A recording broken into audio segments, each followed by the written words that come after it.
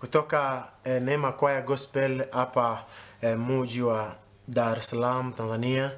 Ni kwaya ambayo imekuwa kwaya ya baraka sana, na imekuwa kwaya ambayo wengi wanaitazamia sana, na kwamba inaleta matunda mazuri na inazaa matunda mazuri. Na inaamini ya kwamba wimbo wao mpya, huu ni wimbo wao mpya, na mimi naomba unakufikia vizuri mahali popote ulipo mtazamaji wangu. Zaidi ya yote mpenzi mtazamaji, ninachukua fursa hii kukukaribisha rasmi katika kipindi yetu ya Gospel SANJOLA Show. Karibu sana, na pia karibu pia katika mwezi mpya wa Disemba, mwezi ambao ni mwezi wa mafanikio na baraka. Lakini zaidi ya yote naomba uniruhusu tuweze kufungua katika neno la maombi ili kwamba programu yetu ikaweze kwenda shwari. Baba, katika jina la Yesu tunakutukuza kwa kuwa ni mwema. Asante kwa neema yako, asante kwa siku ya leo, umekuwa mwaminifu. Asante Bwana kwa maana umetuingiza katika mwezi huu na baraka, unatuingiza katika mwezi huu na mafanikio. Na tunaamini Bwana tunaenda kukuona, tunaamini Bwana tunaenda kuhisi baraka zako ndani ya maisha yetu. Mwezi huu Bwana tutasherekea vizuri, tutakula vizuri, tutakuabudu katika njia inayofaa, tutakusifu katika njia inayofaa.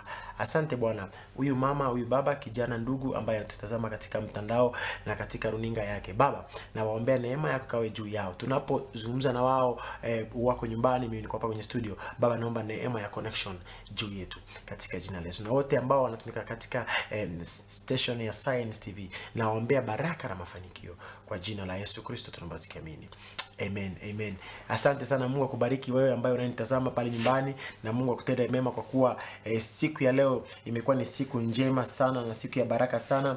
Jumapili ambayo ni Jumapili yenye mafanikio, na naamini ya kwamba umeenda kanisani, umepata baraka, umemwona Mungu akiguza maisha yako, umemwona Mungu akinena jambo juu ya maisha yako. Na ninaamini ya kwamba mwezi huu wa Disemba tunapouanza, by the time itafika tarehe 5, tarehe 4, tarehe 7 huko, utaanza kukuwa na ushuhuda ndani ya maisha yako. Lakini kuna jambo tu fulani ningependa tuzungumze hapa kidogo, alafu tuingie katika hali yetu ya muziki, yani vibao vizuri ambavyo tumekuandalia ndani ya studio, vibao vizuri ambao tumekuwekea ndani ya studio, na ninaamini kwamba wewe ambao unanitazama utaenda kubarikiwa zaidi. Na kumbuka pia, unapotutazama hapa katika Science TV, unaweza ukaingia kwenye mitandao yetu ya kijamii. Pale Facebook tuko Science Media, utatupata hapo, una like our page. Pia unaweza ukaingia kwenye YouTube channel yetu, unaweza ukasubscribe, na pia unaweza ukashare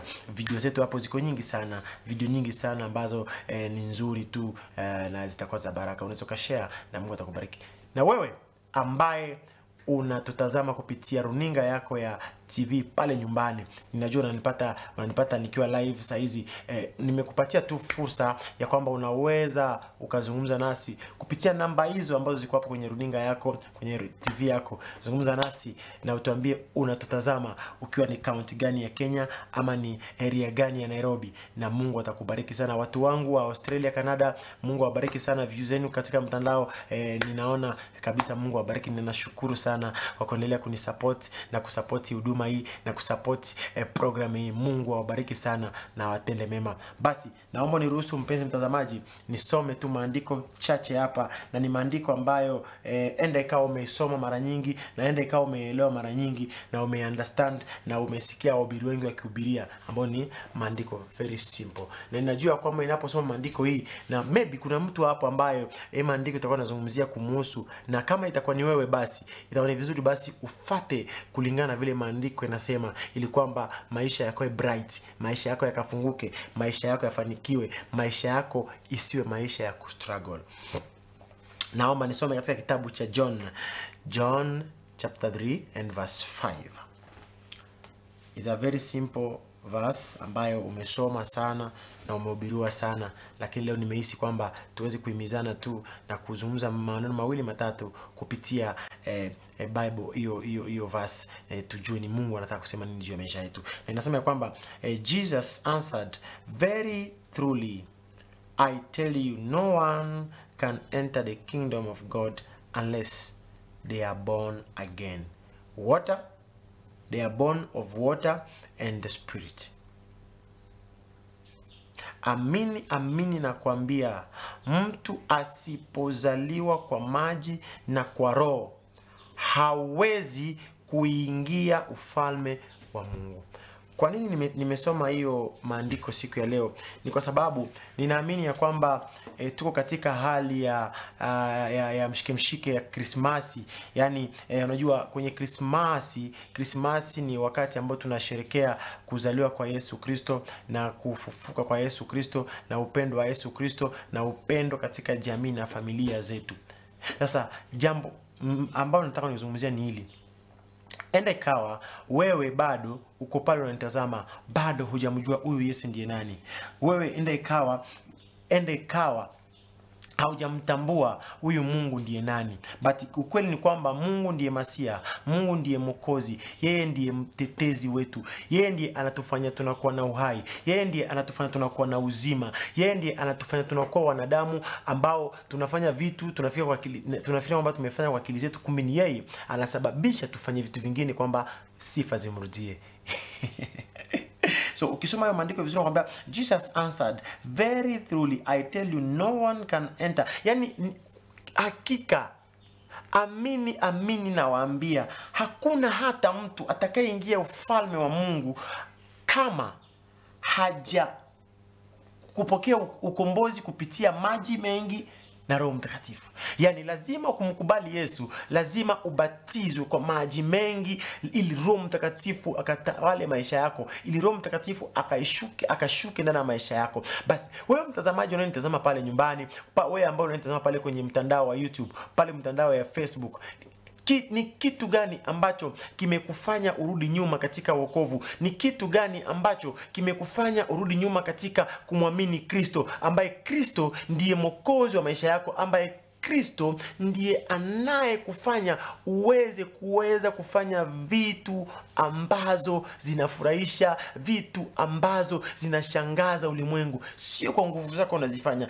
bali ni kwa nguvu za nani? Za Kristo. Lakini sasa tujiulize, kwa nini tumwamini Yesu? Ndiyo, tunafaa kumwamini Yesu kwa sababu yeye anatupatia kila chochote tunachohitaji. Maana kwake tunapata wokovu, kwake tunapata ukombozi, kwake tunapata amani. So kama unamkosa Kristo ndani ya maisha yako, wewe hakika utakuwa hauna amani. Maana ukitaka amani ya ukweli inatokana kwa Mungu. Mke wako, mume wako anaweza kupatia amani, lakini kumbuka amani hiyo inayofaa inatoka kwa Mungu. Na mnapokuwa na amani ndani ya nyumba, mnapokuwa na amani ndani ya jamii, mnapokuwa na amani hata ndani katika kazini, ni Mungu anasababisha amani ipatikane ili kwamba mshukuru baadaye. Roho Mtakatifu. Yani ukishapokea ubatizo wa Roho Mtakatifu, ukishapokea ubatizo wa maji mengi, Roho Mtakatifu ashuke juu ya maisha yako, my friend, hakuna vile utawahi struggle na life as long as Roho yako ndani yako. Hakuna. Ukisoma hapa chini inasema kwamba verse 6 inasema kwamba what is born of the flesh is flesh, and what is born of the spirit is the spirit. Yani kile ambacho kimezaliwa ndani ya mwili ni mwili, na kile ambacho kimezaliwa ndani ya roho ni roho. Sasa iko hivi, Mungu anataka wewe uzaliwe upya ndani ya roho. Sijui kama unanipata. Yesu Kristo anataka wewe uzaliwe upya ndani ya roho. Kuzaliwa ndani ya roho ndio inasababisha wewe kumkubali. Ukishamkubali, unapeana na maisha yako, unaenda ukabatizwa kwa maji mengi. Maana unapobatizwa kwa maji mengi, hiyo ni kumaanisha unakufa, unafufuka mara ya pili, kana kwamba Roho Mtakatifu aitawale maisha yako, akupatie guidance ya life yako. Maana Roho Mtakatifu anapoingia maishani mwako, hakuna vile struggle na life, hakuna vile utateseka, hakuna vile utakosa amani. Maana Mungu atakuwa upande wako, anakuongoza. Mungu atakuwa upande wako, anakupatia mwelekeo mzuri, ambao si mwelekeo mbaya, ambao si mwelekeo wa kufa, ambao si mwelekeo wa kuvunywa pombe, ambao sio yake itakuwa ni mwelekeo wa kukupeleka katika ufalme wa mbingu. Vile maandiko yanasema kwamba yeyote atakayeamini jina langu na kukubali maneno yangu ataingia ufalme wa mbinguni. lakini yeyote asiyeamini kwa jina langu basi hata uona ufalme wa Mungu. Basi wewe ambaye umekubali kuamini jina la Kristo na umekubali kuyasikia maneno yake, basi ufalme wa Mungu uko wazi kwa ajili yako. Ninaamini ya kwamba kuna mtu ananipata. Basi ninajua wewe ambao unanitazama pale, enda ikawa maisha yako ilizorota kidogo, ikacheza kidogo, ukafika mahali ukashindwa, sasa kumekuaje? Maisha yamekuwa mabaya. Basi wacha mimi nifanye haya ndio niweze kusaidika. Hapana, usifanye haya mambo mabaya ndio uweze kusaidika. Kumbuka, ukifanya mambo mabaya unafupisha maisha yako. Lakini ukipeana maisha yako kwa Kristo, maisha yako inaongezeka. Mungu anakuongezea maisha marefu zaidi. Kwa sababu gani? Ili ukaweze kumtumikia, ili ukaweze kufanya hiyo kazi ambayo alikuwa ameweka ndani yako, ili kwamba wale ambao hawajamjua Kristo wamjue sasa upya kupitia wewe. Mpenzi mtazamaji, tulisikia neno la Mungu, tumfuate Kristo. Yeye ndiye njia ya uzima, yeye ndiye njia ya amani, yeye ndiye njia ya upekee, njia ya kipekee ambayo tunapata benefits zote katika Kristo. Benefits zote ambazo tunahitaji duniani ziko katika mikono ya Mungu. Benefits zote ambazo tunahitaji katika maisha ziko katika mikono ya Mungu. Na mikono ya Mungu ni gani? Mkono wa Mungu ni Biblia. Ukishakubali Kristo ndani ya maisha yako, unajipatia muda wa kusoma maandiko. Unapokuwa na muda wa kusoma maandiko, hapo ndipo Mungu anaanza kukunyoosha vizuri. Anaanza kupatia direction, kwambia mwanangu, ndio hii njia rahisi, fuata. Nimependa tu leo kukuhimiza mpenzi mtazamaji, kana kwamba Mungu bado anakupatia nafasi nyingine ya wewe kumkubali, kufungua nafasi yako, kufungua moyo wako, ili kwamba akaweze kuingia na kuitawala maisha yako.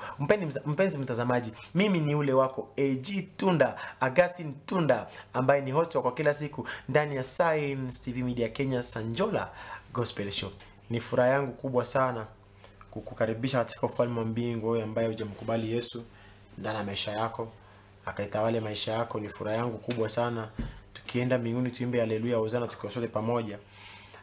Nitakuwa ni baraka sana. Mahali popote unatutazama mpenzi mtazamaji, unaweza kuwasiliana nasi kupitia mitandao yetu ya jamii.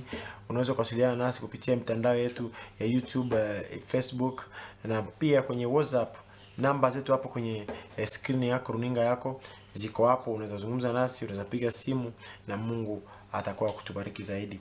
Na nakuacha nafasi hii ya Mark chapter 1 and verse 15. Nasema kwamba the time has come, he said, the kingdom of God has come near.